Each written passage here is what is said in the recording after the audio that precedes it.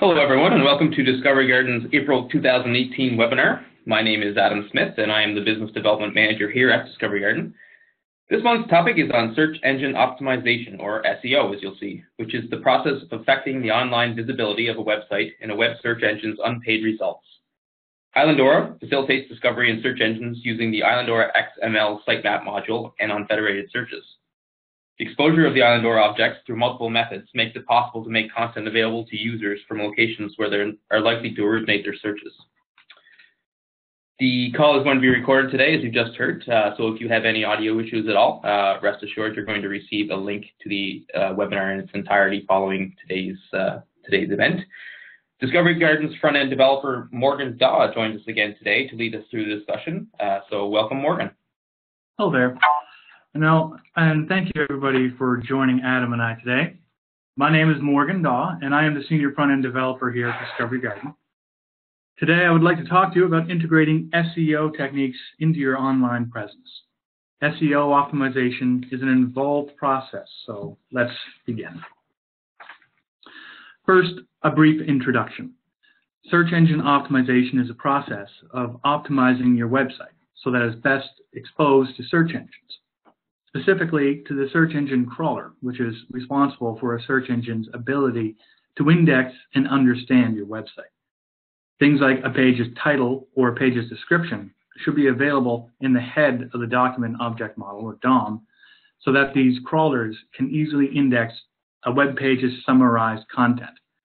This way, a user performing a search will be able to isolate the most pertinent results based on indexed information the search engine has returned based on a user's search terms. An SEO expert is a full-time position that is always evolving and can help manage the web presence of your site and services. Properly managed, it can help to boost traffic to your site. It's more a journey than a destination, however, as getting started with search engine optimization is fairly easy, but it does take time to refine your SEO implementation.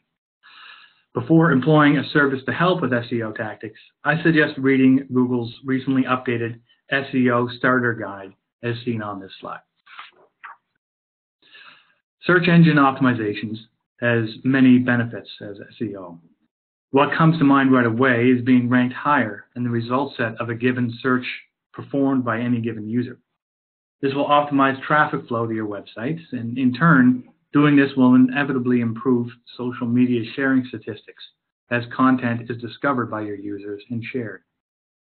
Furthermore, compared to other methods of online marketing, SEO is relatively cost-effective. It integrates into a user's existing web experience and has been evolving, as I said, as a field of interest steadily over the last 10 years and shows no sign of slowing down. So how does it work? The search engines like Google will store a web page's summarized content it knows of in its index. The index entry for each page describes the content and location of that page.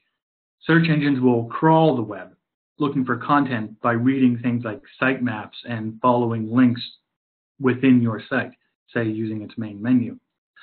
This is generally done with an automated software called a crawler. To find out if your website is currently indexed on a search engine, say Google in our example, search for site:"your site name. If results are found, Google has begun or completed indexing the website. Still, data is king. The most important part of a search engine optimization is your site's content. Utilizing meaningful URLs, like having keywords in the URL, for example, maintaining keywords that represent a page and its content in the proper locations, such as a page's title or description in this content, and building or sharing links on different social media sites can all contribute to a strong web presence in terms of SEO.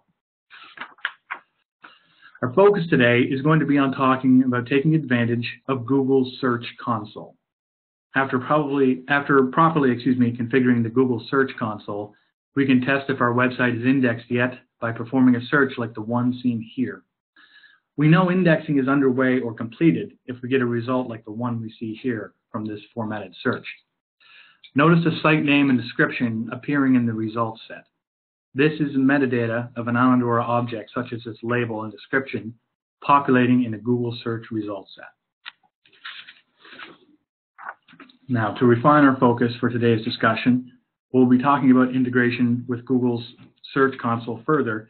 When you add your site to the Search Console, it may take some time before diagnostic and other data is available.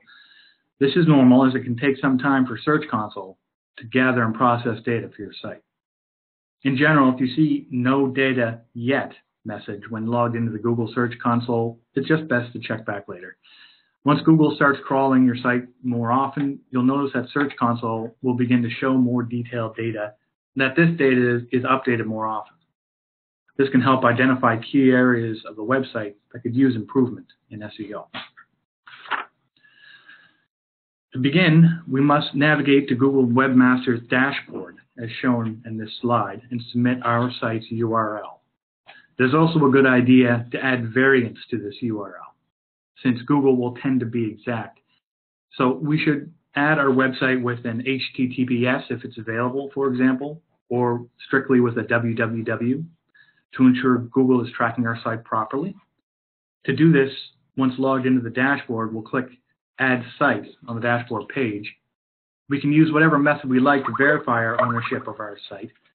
In the example we're running through today, I have chosen to embed a meta tag called Google-site-verification, which is made available to you while processing the dashboard of the newly added site.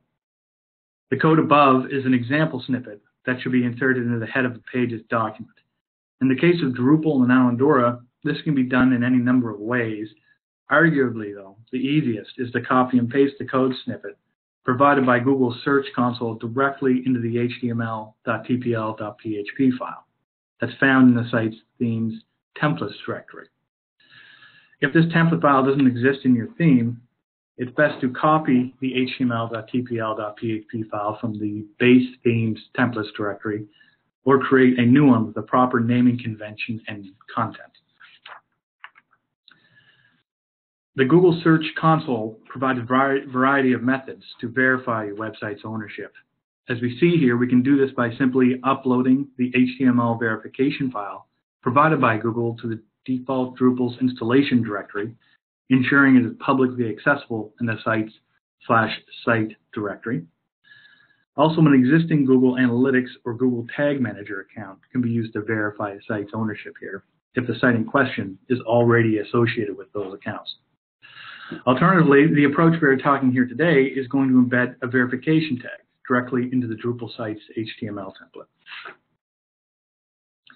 Now, this is an example of what the code may look like embedded into the HTML, specifically the head section of the HTML template file.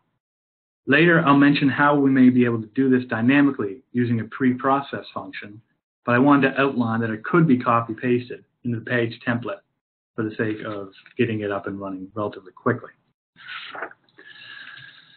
Now that we've verified our website's ownership, we'll need to add a sitemap to the Google Search Console to help its crawler apply searches to your content.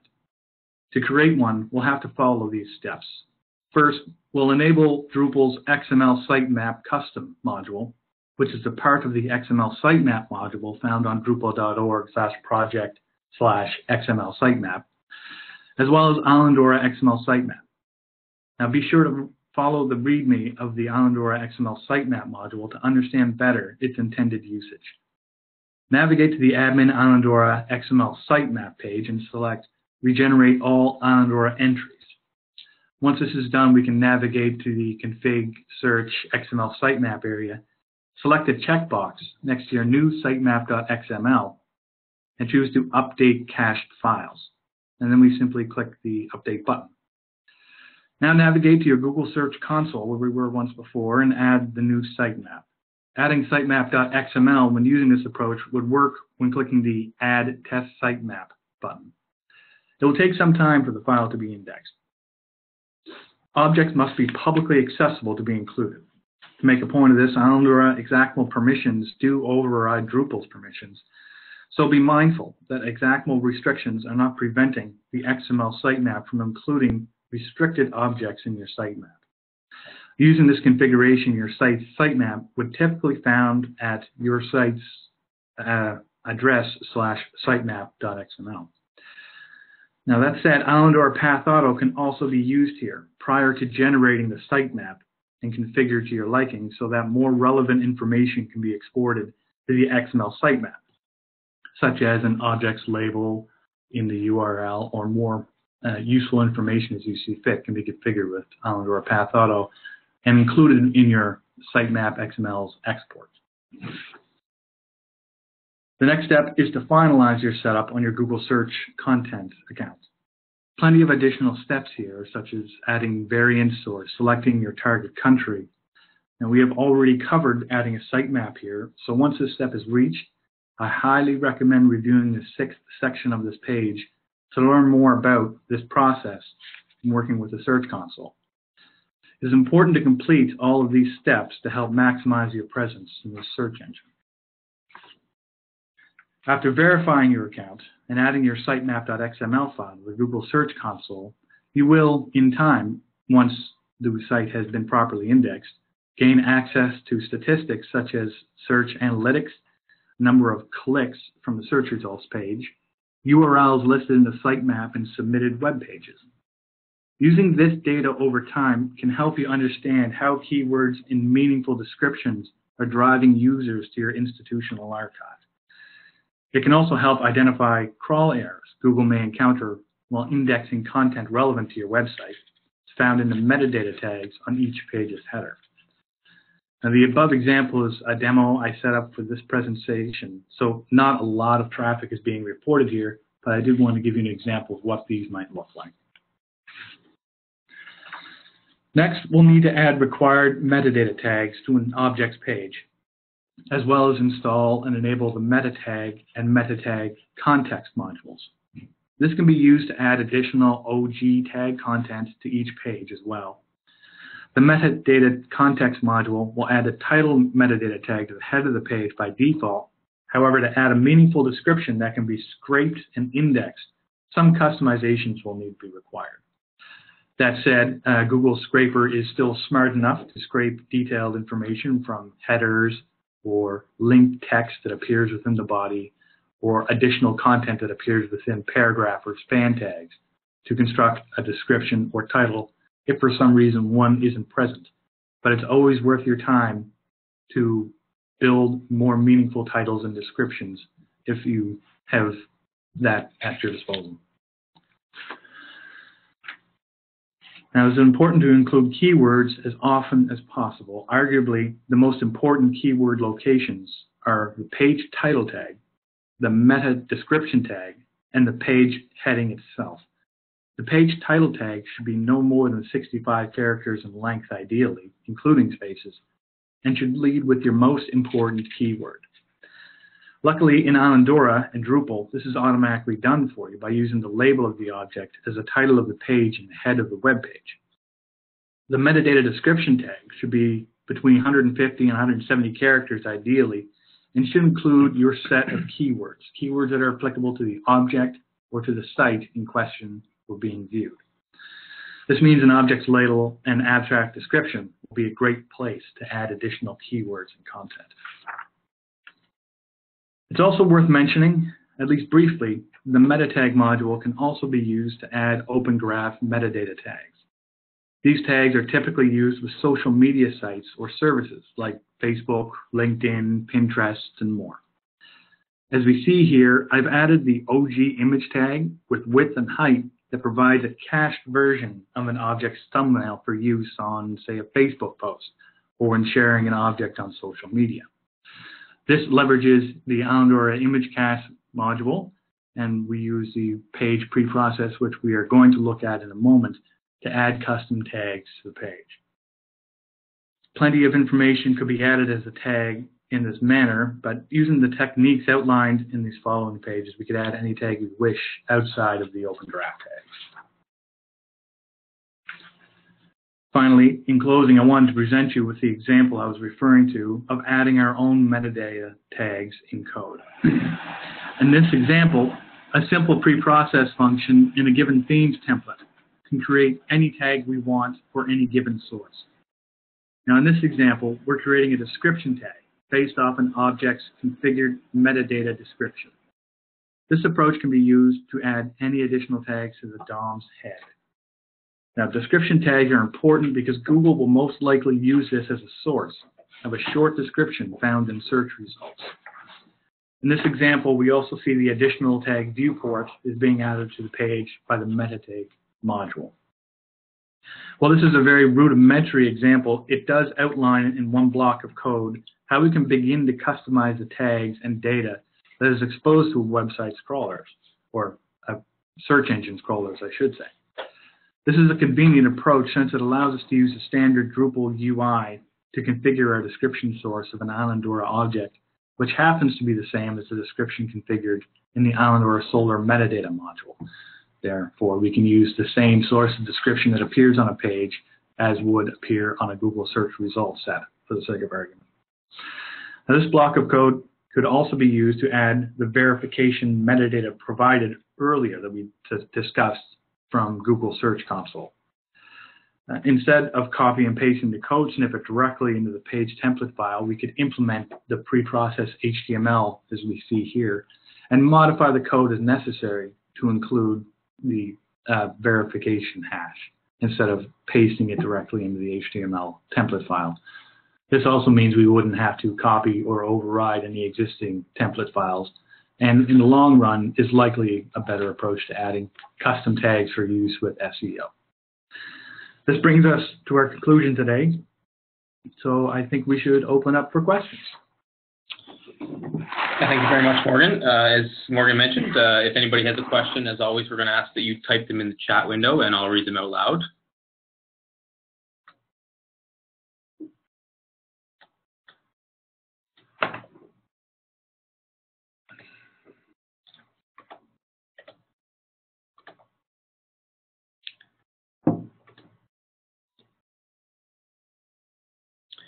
For those of you that have any questions following the webinar, feel free to reach out to me at any point. I'm going to send some follow-up information, which is going to include the slide deck that was used here today. So yeah, just reach out if you have any questions at all, and we'll get back to you very quickly.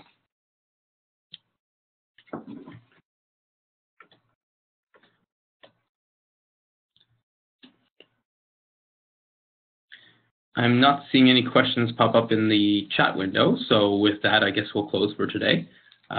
You can expect to receive information on our May webinar, which will be released in early May. Until then, thank you very much for joining today, and on behalf of Discovery Garden, we'll see you later.